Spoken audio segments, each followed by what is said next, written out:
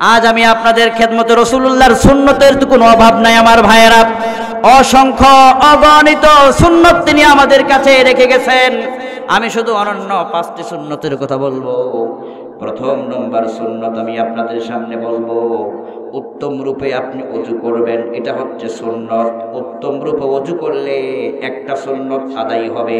আর যে ব্যক্তি এইভাবে করে প্রতিটি সুন্নতকে ফলো করবে, বিশ্বনবী সাল্লাল্লাহু আলাইহি ওয়াসাল্লাম বলছেন ওই ব্যক্তি আমার পাশের জান্নাতে থাকতে পারবে। আল্লাহু আকবার বলেন।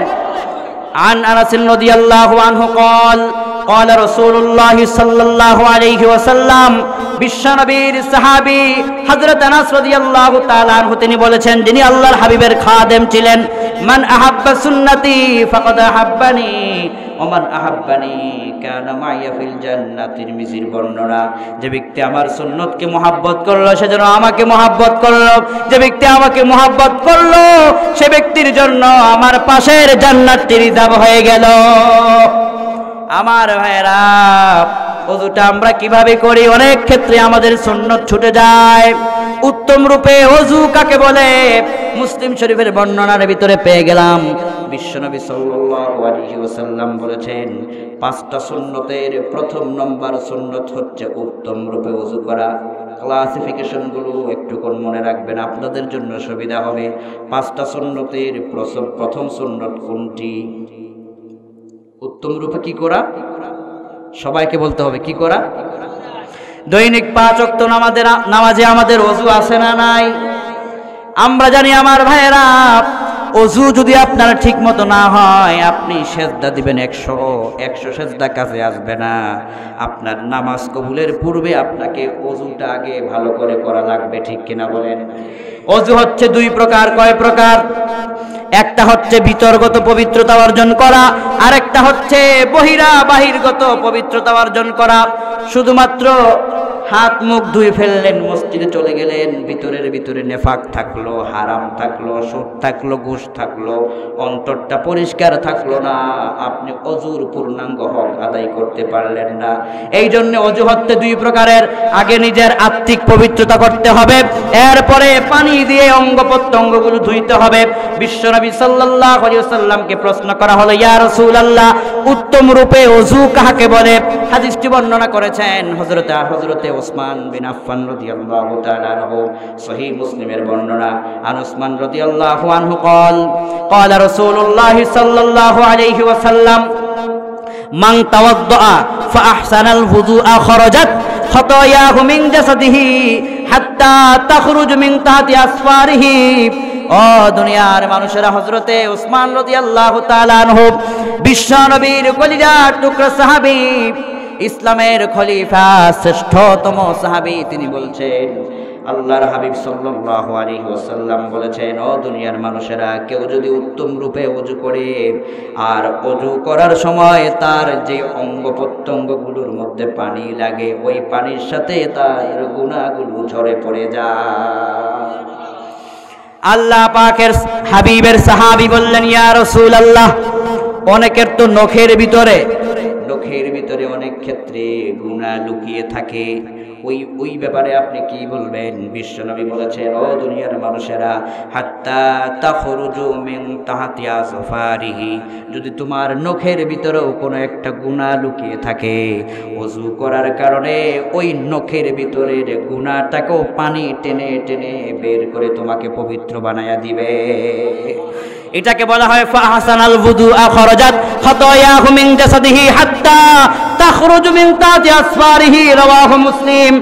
উত্তম রূপে ওযু হচ্ছে ওযুর মধ্যে যতগুলো সুন্নত আছে, ফরজ ছাড়াও ওযুর মধ্যে আরো সুন্নত আছে না নাই?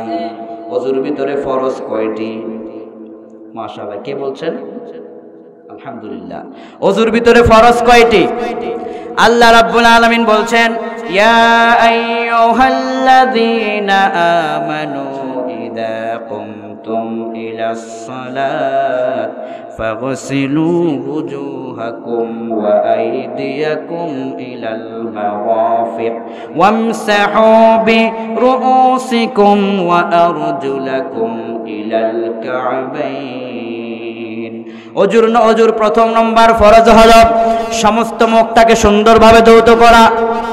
অজুর প্রথম নম্বর ফরজ হলো সমস্ত মুখটাকে সুন্দরভাবে ধৌত করা। এরপরে দ্বিতীয় ফরজ হলো আমরা যে এই যে কোনি পর্যন্ত ধৌত করি। তৃতীয় নম্বর ফরজ হলো মাথা মাসাহ করা। চতুর্থ নম্বর ফরজ হলো পায়ের একদম টাকনু সহ পরিষ্কার পরিচ্ছন্নভাবে একটা অংশ যেন এক চামড়ার ভিতরে পশমের এক অংশ যেন শুকনো না থাকে সেই দিকে খেয়াল করে ওযু করা। এগুলো হচ্ছে ওযুর ফরজ। এগুলো ছাড়াও ওযুর মধ্যে আরো সুন্নত আছে। আপনি যখন সর্বপ্রথম ওযুর নিয়ত করবেন বিসমিল্লাহ বলবেন, ওযুর সুন্নত। এরপরে আপনি 3 বার কুলি করবেন, ওযুর সুন্নত। প্রতিটি অঙ্গ প্রত্যঙ্গকে 3 বার করে ধৌত করবেন, সুন্নত। এভাবে করে যদি আপনি সুন্নত পালন করেন, মেসওয়াক পালন করেন, এইভাবে যদি ওযুর সুন্নতগুলো সঠিকভাবে পালন করেন, এটাকে বলা হয় ফাহসানাল ওযু, এটাকে বলা হয় উত্তম রূপে ওযু, এটাকে বলা হয় সুন্নত নিয়মে ওযু। যদি কেউ এইভাবে ওযুটা পালন করতে পারে, ওযুর সাথে সব গুনাহগুলো ঝরায়া পড়ায়া দিবেন কে? আবার হাসরের ময়দানে বিশ্বনবী বলেছেন, ও দুনিয়ার মানুষেরা, সীমাহুম ফি ওযু, এই জায়গাটা হবে জাহান্নামের জায়গা। অতি দ্রুত নবীর দলে আসো, নবীর পথে নবীর মতে আসো। মরতে দেরি হবে, জান্নাত তোমার জন্য রিজার্ভ হতে দেরি হবে না। সেই নবীর পথ, সেই নবীর মতে আসো যিনি আখিরাতে ভুলবেন না, দুনিয়াতেও তোমাকে ভুলেন না। আমার ভাইয়েরা, এই দুনিয়ার ভিতরে কত সেলিব্রিটি আছে, এই দুনিয়ার ভিতরে কত আইডল আছে, এই দুনিয়ার ভিতরে যে আর্জেন্টিনা করে, ওই আর্জেন্টিনার মহব্বতে গায়ের ভিতরে আর্জেন্টিনার গেঞ্জি আছে না নাই? ব্রাজিলের গেঞ্জি আছে না নাই? যে যে দল করে ওই দলের গেঞ্জিটা ওই দল প্রেমিকের গায়ের ভিতরে আছে না নাই? আবার আরেকটা আছে চামড়ার উপরে অঙ্কন করে, যে যাকে মহব্বত করে তার মতো চুল রাখে, যে যাকে ভালোবাসে তার মতো গেঞ্জিটা পরে, যে যাকে ভালোবাসে সে তার মতো স্মার্টনেস হতে চায়। এই দুনিয়ার ভিতরে যদি একজন আর্জেন্টিনা প্রেমিক যদি তাকে ভালোবেসে আর্জেন্টিনার গেঞ্জিটা যুবক তোমার গায়ের মধ্যে পরাতে পারো, ব্রাজিলকে ভালোবাসার কারণে ব্রাজিলের গেঞ্জি তোমার গায়ের মধ্যে যদি আনতে পারো, আকাশের নিচে জমিনের উপরে মুহাম্মদ সাল্লাল্লাহু আলাইহি ওয়াসাল্লামের চেয়ে বড় সেলিব্রিটি আর কেউ হতে পারে না। সেই নবী মুহাম্মদকে ভালোবাসলে তার আদর্শটাকে তোমার বুকে বাস্তবায়ন করা আগে জরুরি ছিল, ঠিক কিনা বলেন? আমার ভাইয়েরা, আমার বন্ধুগণ, এই দুনিয়ার ভিতরে প্রত্যেকটা সেলিব্রিটির ফেসবুক, টুইটার ইত্যাদি এইগুলোর আইডি আছে, টুইট থাকে। আমার ভাইরা, বিভিন্ন ধরনের গণমাধ্যম থাকে, কিন্তু আমার নবী এমন একজন মহানবী ছিলেন যার কোনো ফেসবুক আইডি ছিল না, যার কোনো বিভিন্ন আইডি ছিল না, ইউটিউব ছিল না, ইমো ছিল না। ফেসবুক আইডি ছাড়াই গোটা পৃথিবী তাকে চিনে ফেলেছে। কেমন নবী আমরা পেয়েছি আমার ভাইরা, কেমন নবী আমরা পেয়েছি! এই নবীর পথ থেকে দূরে যাওয়ার কোনো সুযোগ নাই, ঠিক কিনা বলেন? আমি ধন্য গো রাসূল তোমাকে পেয়ে, আমি ধন্য গো রাসূল তোমাকে পেয়ে, আমি আরো বেশি ধন্য তোমার উম্মত হয়ে, আমি ধন্য গো রাসূল তোমাকে পেয়ে, ঠিক কিনা বলেন? আমার ভাইয়েরা, 5টা সুন্নতের প্রথম সুন্নত হলো উত্তম রূপে ওযু করা।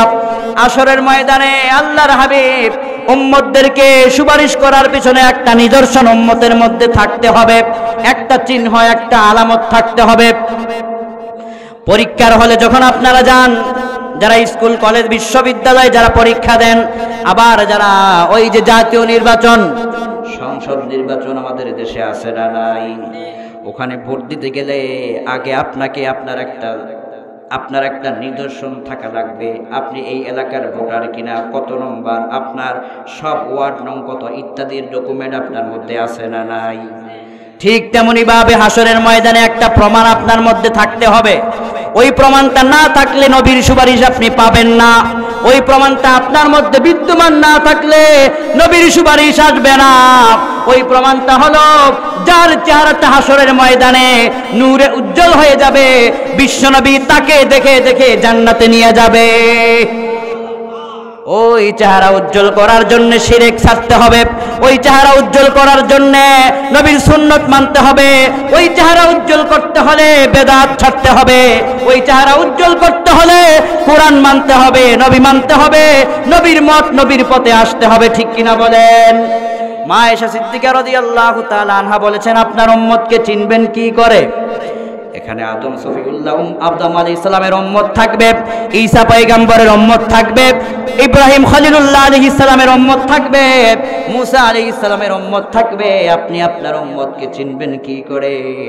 বিশ্বনবী বলেছেন, আয়েশারে কোটি কোটি ঘোড়ার ভিতরে যদি একটা কোটি কোটি কালো ঘোড়ার মধ্যে যদি একটা সাদা একদম পরিষ্কার সাদা তার কপালটা যদি কোটি কালো ঘোড়ার মধ্যে একটা মাত্র ঘোড়ার কপালটা যদি সাদা থাকে, বলো আয়েশা দূর থেকে তাকে চিনা যাবে কিনা? হযরত আয়েশা সিদ্দিকা রাদিয়াল্লাহু আনহা বলেছেন, হুজুর তা তো সম্ভব। আল্লাহর হাবিব বলেছেন, হাসরের ময়দানে 1,24,000 নবী রাসূলদের উম্মত সেখানে থাকবে। Crore crore million billion trillion অগণিত উম্মতের ভিতরে যারা গুনাহগার, তাদের কপালটা সেদিন কালো হয়ে যাবে। আমার ভাইয়েরা, একটু চিন্তা করুন, মরলে পরে কেউ আপনার সাথী হবে না, কেউ আপনার আপন হবে না, সবাই তো ভুলে যাবে। এই দুনিয়ার ভিতরে টাকা করলেন, বাড়ি করলেন, সম্পদ করলেন, মরার পরে চেহারাটা কালো হয়ে গেল, আপনার কি লাভ হলো? মরার পরে হাসরের ময়দানে চেহারার ভিতরে নূর চমকানো লাগবে। ওই নূর চমকাইলে পরে নবী বুঝবেন যে এটাই দুনিয়ার ভিতরে আমি নবীকে মেনেছিল। আল্লাহর হাবিব বলেছেন, আয়েশা ওই কোটি কোটি উম্মতের ভিতরে যার চেহারাটা নূরে উজ্জ্বল হয়ে যাবে, আলোক উজ্জ্বল চেহারা হয়ে যাবে, আমি বুঝবো এটাই আমার উম্মত, আমাকে মেনেছে, আমার কোরআন মেনেছে, আমার তাওহীদের কথা মেনেছে। বিশ্ব নবীজি বলবেন, ওই কোটি কোটি মানুষের ভিতরে আমি আমার উম্মতকে সুপারিশ করে আল্লাহর জান্নাতে পৌঁছায়া দেব। আমার ভাইয়েরা, তাহলে 5টা অনন্য সুন্নতের ভিতরে প্রথম নম্বর সুন্নত হলো উত্তম রূপে কি করা? ওযু করা। 5টা সুন্নতের দ্বিতীয় নম্বর সুন্নত হলো, আমার ভাইয়েরা, আমরা দৈনন্দিন জীবনে ওযু করার পরে আরেকটা সুন্নত আমরা পালন করতে পারি। যদি এই সুন্নতটা আমরা পালন করি, হাসরের ময়দানে আপনার জন্য আল্লাহর 8 জান্নাত আপনার জন্য খোলা হবে।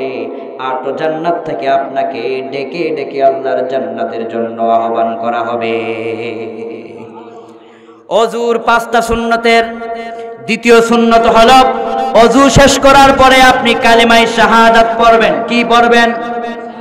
সহিহ মুসলিমের বর্ণনা, হাদিসটি বর্ণনা করেছেন হযরতে ওমর বিন খাত্তাব রাদিয়াল্লাহু তাআলা আনহু, ইসলামের দ্বিতীয় খলিফা। তিনি বলছেন, আল্লাহর হাবিব সাল্লাল্লাহু আলাইহি ওয়াসাল্লাম বলছেন, ও দুনিয়ার মানুষেরা, যখন তোমার ওযু শেষ তখন তুমি একটা দোয়া পড়বে, আশহাদু আল্লা ইলাহা ইল্লাল্লাহু ওয়াহদাহু লা শারীকা লাহু ওয়া আশহাদু আন্না মুহাম্মাদান আবদুহু ওয়া রাসূলুহু। কালিমায়ে শাহাদাত আছে না নাই? এই কালিমায়ে শাহাদাত ওযু যখন আপনার শেষ হবে, মুখটা বন্ধ রাখবেন না। ওযু করেছেন, ওযু সম্পন্ন হয়েছে, আবার আপনার কাজ হলো ওযুর দ্বিতীয় নম্বর সুন্নতটি পালন করা। বিশ্ব নবীর একটা সুন্নতের কত মূল্য আমার ভাইয়েরা।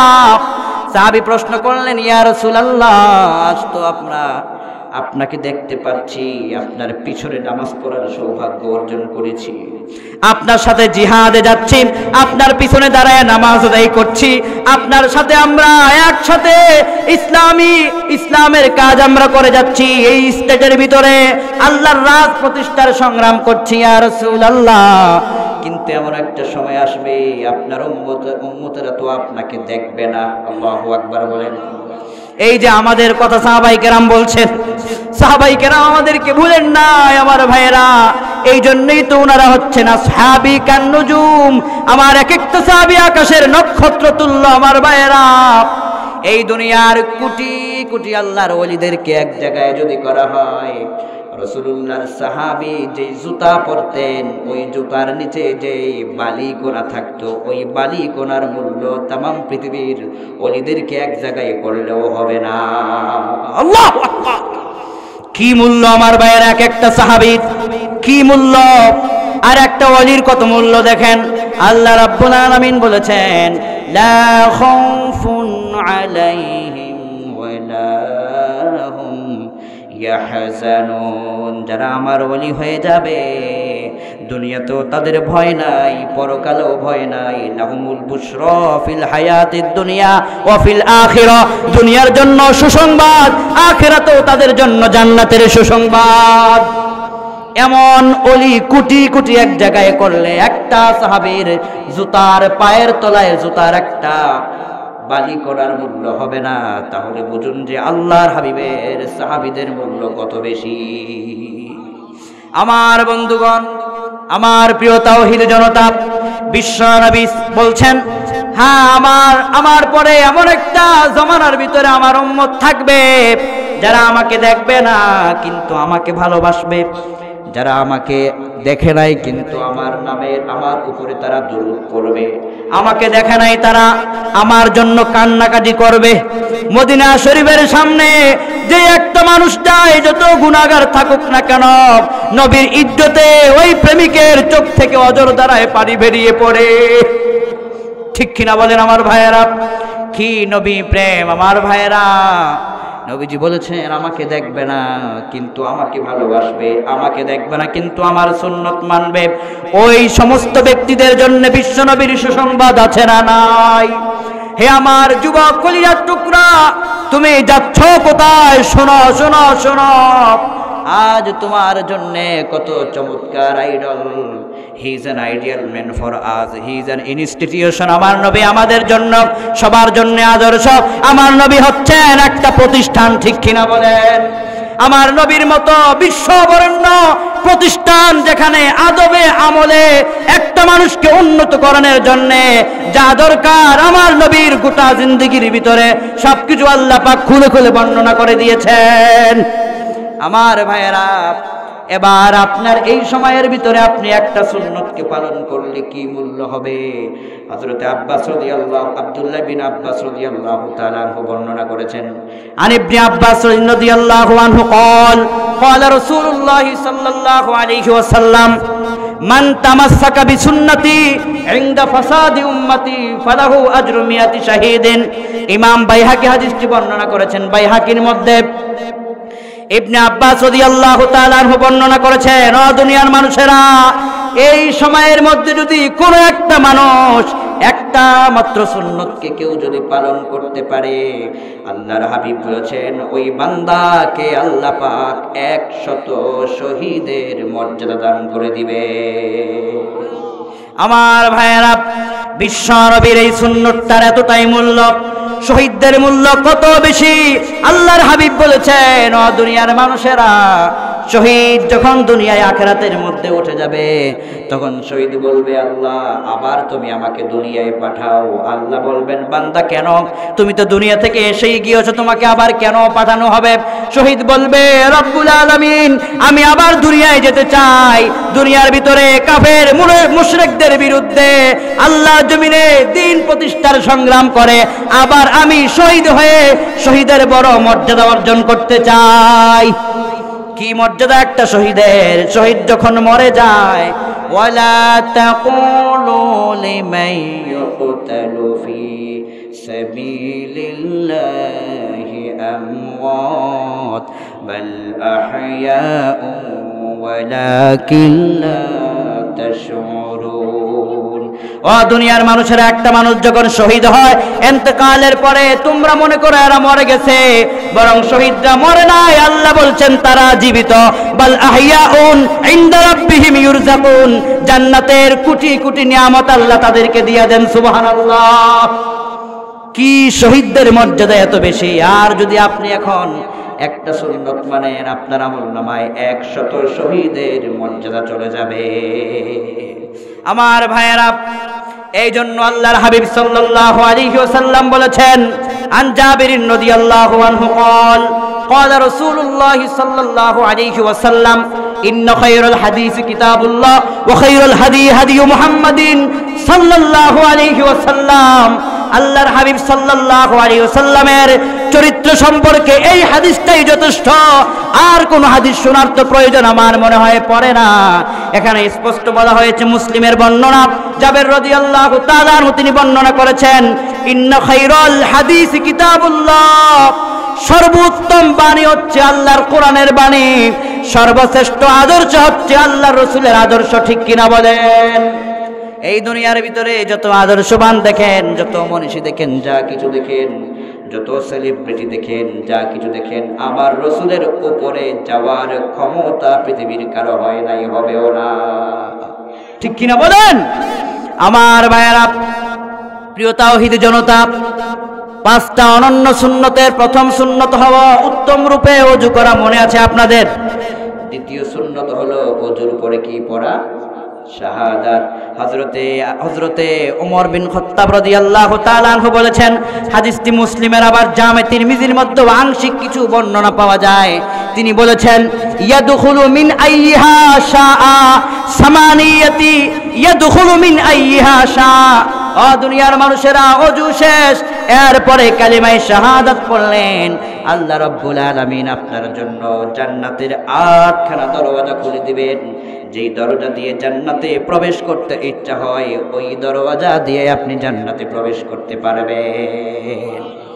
আমার ভাইয়েরা, আমার রাসূলের সুন্নতের কি মূল্য, আমার রাসূলের আদর্শটার কি মূল্য আমার ভাইয়েরা। তাহলে হুজুর আল্লাহর হাবিবের পাঁচটা অনন্য সুন্নতের প্রথম সুন্নত হলো উত্তম রূপে ওযু। দ্বিতীয় সুন্নত কি? মাশাআল্লাহ, কালিমায়ে শাহাদাত পাঠ করা। তৃতীয় নম্বর সুন্নত আমাদের জানার দরকার আছে না নাই? এইরকম পাঁচটা সুন্নত আমি আপনাদের মাঝে পেশ করব, আমরা বলি ইনশাআল্লাহ। তৃতীয় নম্বর সুন্নত হলো, প্রতিদিন আমরা ঘুমাতে যাই কি যাই না?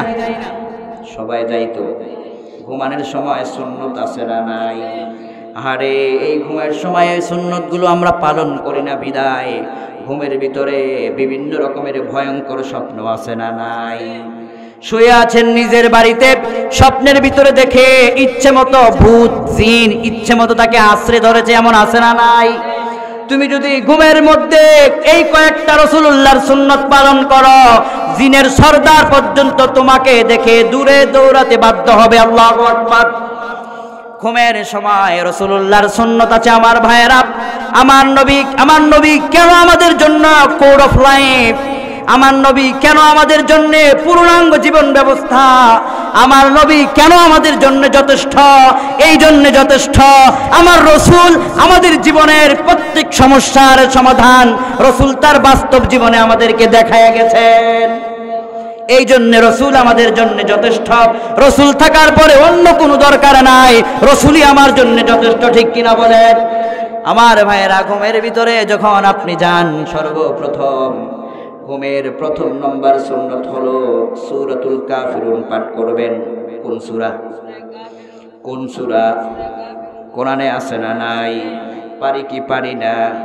সূরা কাফিরুন আমার ভাইয়েরা, ফা ইন্নাহা বারাআতুম মিনাশ শিরক। তিরমিজির বর্ণনা, কোন ব্যক্তি যদি ঘুমাবার পূর্বে সূরাতুল কাফিরুন পাঠ করবে, তাহলে আল্লাহ রাব্বুল আলামিন শিরকের মতো মারাত্মক গুনাহ থেকে আল্লাহ তাকে বাঁচায়া দিবে। একটুখানি জিকির করি, লা ইলাহা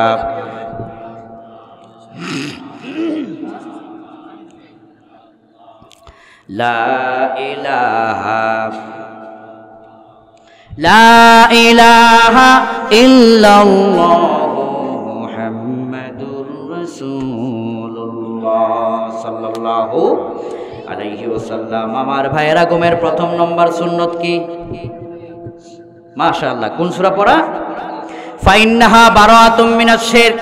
যদি এই সূরাটা কেউ পড়ে, তাহলে তাকে শিরক থেকে বাঁচায় দিবেন কে? ওই যে বলছিলাম, শাফাত পাওয়ার জন্য শিরক ছাড়তে হবে। এখানে আল্লাহর হাবিব বলেছেন, ঘুমের আগে এই সূরা পড়লেই শিরক থেকে তুমি মুক্তি পাবে। আল্লাহু আকবার।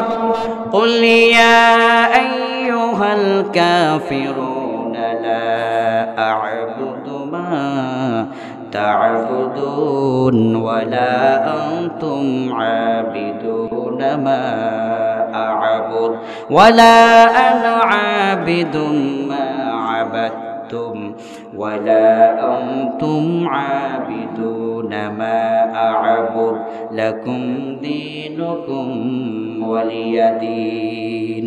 আবার যখন ঘুমাতে যাবেন হযরতে আম্মা জান আয়েশা সিদ্দিকা রাদিয়াল্লাহু তাআলা আনহা ঘুমের ভিতরে মারাত্মক দুর্ঘটনা, ঘুমের ভিতরে ভয়ঙ্কর স্বপ্ন, সব ঘুমের ভিতরে মারাত্মক বিপদ আপদ থেকে বাঁচার জন্য আল্লাহর হাবিব সাল্লাল্লাহু আলাইহি ওয়াসাল্লাম যখন ঘুমাতে যেতেন, মা আয়েশা সিদ্দিকা রাদিয়াল্লাহু তাআলা আনহা তিনি বলছেন, আমি নিজে দেখেছি বিশ্বনবীর পাশে আমার ঘুমাবার সৌভাগ্য হয়েছে।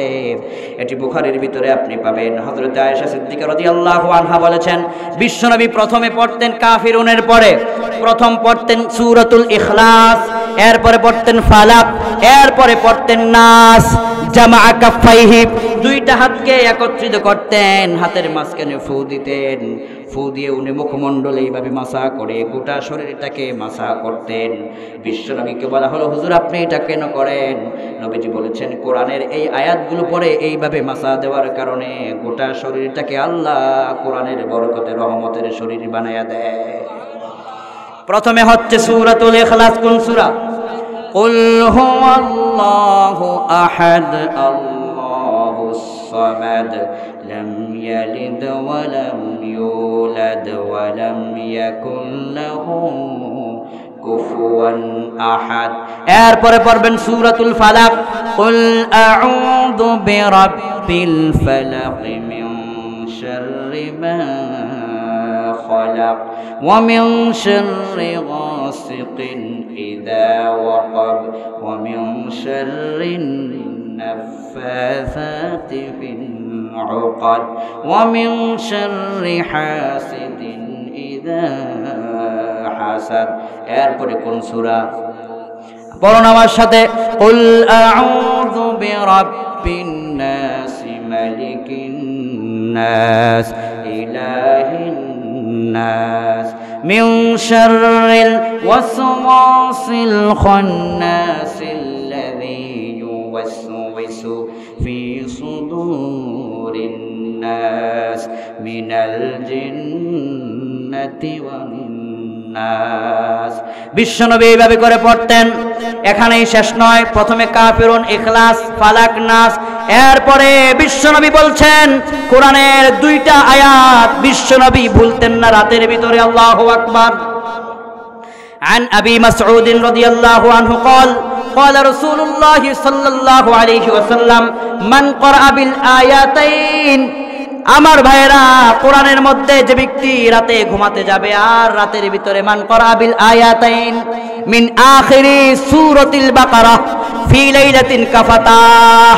বুখারীর বর্ণনা, কোন ব্যক্তি যদি রাতের ভিতরে ওই কোরআনে কারীমের সূরাতুল বাকারার শেষ দুইটা আয়াত পড়ে ঘুমায়।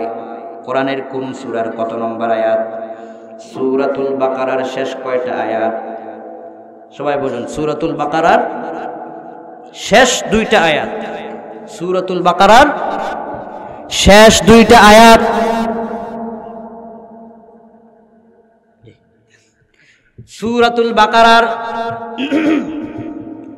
সূরাতুল বাকারার শেষ দুইটা আয়াত বিশ্বনবী বলেছেন ফি লাইলাতিন কাফাতাহ।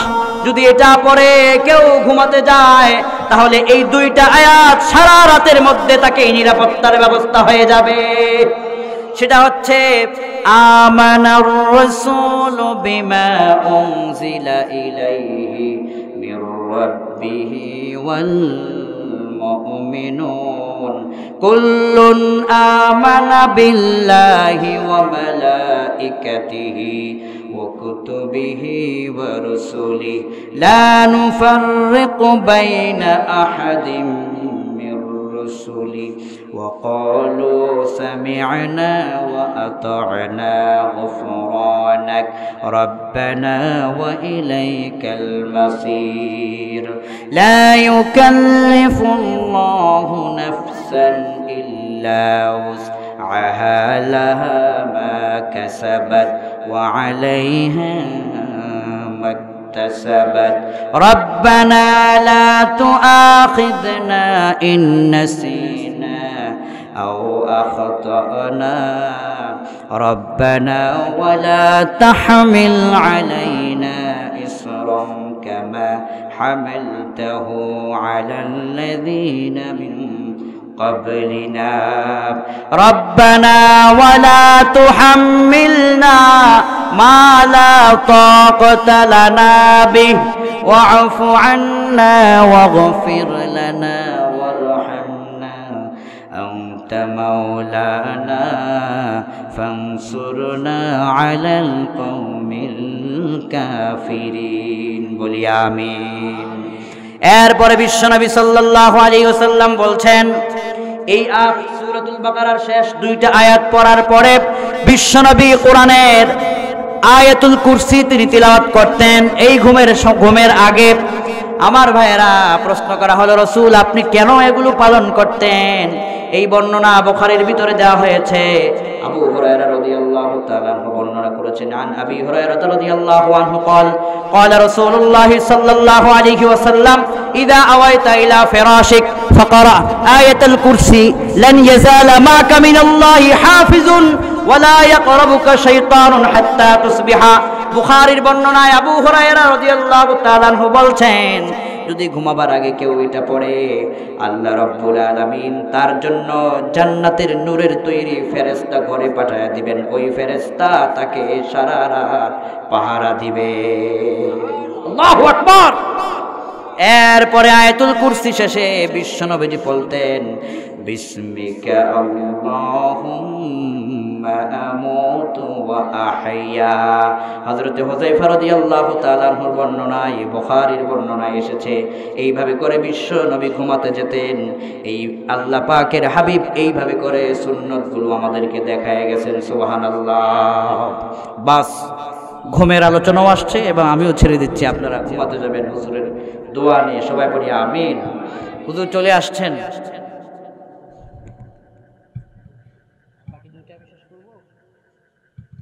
আমার ভাইয়েরা, অনন্য 5টি সুন্নতের মধ্যে 3টা সুন্নত গেল, বাকি সুন্নত রয়েছে 2টা। বাকি কয়টি সুন্নত আছে আমি শেষ করে দিচ্ছি। আমার ভাইয়েরা, এখনই দোয়া হবে। আমার ভাইয়েরা, বিশ্বনবী সাল্লাল্লাহু আলাইহি ওয়াসাল্লামের অনন্য 5টি সুন্নতের মধ্যে 3টি গেল। 4th নম্বর সুন্নত হলো, আমরা যখন ইস্তেনজায় যাই, নবীজি বলেছেন ওই ইস্তেনজাটাও মানুষের জন্য কল্যাণকর। আজকের চিকিৎসা বিজ্ঞান বলেছে, একটা মানুষ যখন প্রস্রাব করে আর পায়খানার ভিতরে যায়, তার দেহ থেকে যেই ময়লাগুলো ঝরে পড়ে, ওই ময়লার সাথে কোটি কোটি রোগ জীবাণু ঝরে পড়ে যায়। এবার বিজ্ঞানের কথা মোতাবেক বিজ্ঞান বলেছে, আমার রাসূল যেই সুন্নত বক্তব্য দিয়েছেন, যেই সুন্নত পালন করতে বলেছেন, আধুনিক মডার্ন সায়েন্স বিজ্ঞান বলেছে, আমরা যদি আল্লাহ রাসূলের এক একটা সুন্নতকে গবেষণা করি, আল্লাহ রাসূলের সুন্নতের কাছে গোটা বিজ্ঞান সমাজ মাথা নত করতে বাধ্য হয়ে যায়। আনাস রাদিয়াল্লাহু আনহু قال كان رسول الله صلى الله عليه وسلم إذا دخل الخلاء قال اللهم إني أعوذ بك من الخبث والخبائث। বুখারীর বর্ণনায় বিশ্বনবী সাল্লাল্লাহু আলাইহি ওয়াসাল্লাম আনাস রাদিয়াল্লাহু তাআলা আনহু বলছেন, যখন তিনি বাইতুল খলায় প্রবেশ করতেন, যখন তিনি প্রস্রাব পায়খানায় প্রবেশ করতেন, যেটাকে আমরা বলি ওয়াশরুম, ওই জায়গার ভিতরে প্রবেশ করার সময় বিশ্বনবী বলতেন, আল্লাহুম্মা ইন্নী আউযু বিকা মিনাল খুবসি ওয়াল খাবাইস। যদি এই দোয়াটা কেউ পড়ে, তাহলে ওই প্রস্রাব পায়খানার ভিতরে, নবীজি বলেছেন, ওই জায়গার ভিতরে ভয়ঙ্কর ভয়ঙ্কর খারাপ খারাপ জিনেদের অবস্থান আছে। যদি এই দোয়াগুলো পড়ে কেউ ওই পায়খানা প্রস্রাবখানার ভিতরে প্রবেশ করে, মারাত্মক জিনের আক্রমণ থেকে দোয়ার কারণে আল্লাহ তাকে বাঁচায়া দেয়। আবার আয়েশা সিদ্দিকা রাদিয়াল্লাহু তাআলা আনহা বলেছেন, আয়েশা রাদিয়াল্লাহু আনহা, হযরত আয়েশা রাদিয়াল্লাহু তাআলা আনহা বলছেন, আবার যখন তিনি বের হতেন পড়তেন গুফরানাক। আবার অন্য বর্ণনায় এসেছে, আলহামদুলিল্লাহিল্লাযী আযহাবা আন্নিল আযা ওয়া আফানি। এইভাবে করে এই অনন্য সুন্নতের 4টি সুন্নত গেল। পঞ্চম নম্বর সুন্নত হলো যখন আমরা কারো ঘরের ভিতরে প্রবেশ করব, আমাদের আত্মীয় স্বজন, আমাদের নিজেদের ঘর, ওই ঘরের ভিতরে প্রবেশ করার সময় বিশ্বনবী বলছেন যে ব্যক্তি একটা দোয়া পরে ঘরে প্রবেশ করবে তার পুরা ঘরটাকে আল্লাহ রহমত দিয়ে পরিপূর্ণ করে দেবে। আমার ভাইয়েরা, হযরতে আবু মালিক আশআরী রাদিয়াল্লাহু তাআলা আনহু তিনি বর্ণনা করেছেন, সুনান আবি দাউদ, মুসনাদে আহমদ, আবার সুনান ইবনে মাজার বর্ণনা। এই দোয়াটা আপনি পড়বেন, আল্লাহুম্মা ইন্নী আসআলুকা খায়রাল মাওলাজি ওয়া খায়রাল মাখরাজি বিসমিল্লাহি ওয়ালাজনা ওয়া বিসমিল্লাহি খরাজনা ওয়া আলাল্লাহি রাব্বিনা তাওয়াক্কালনা। এই দোয়াটা যে ব্যক্তি ঘরের ভিতরে পড়ে, যখন ঘরের ভিতরে প্রবেশ করবে ওই ঘরটাকে আল্লাহ পাক বিপদ আপদ থেকে বাঁচাইয়া রহমতের ঘর হিসেবে কবুল করে নেবেন। আবার যখন বিশ্বনবী বলছেন সুম্মা লিউসাল্লিম আলা আহলিহি, আবু দাউদের বর্ণনা, এই দোয়াটা পড়ার পরে ঘরের মধ্যে যারা থাকবে তাদেরকে তোমরা সালাম দাও। ঘরের ভিতরে সালাম দেওয়ার দরকার আছে না নাই? ফাইদা দাখালতুম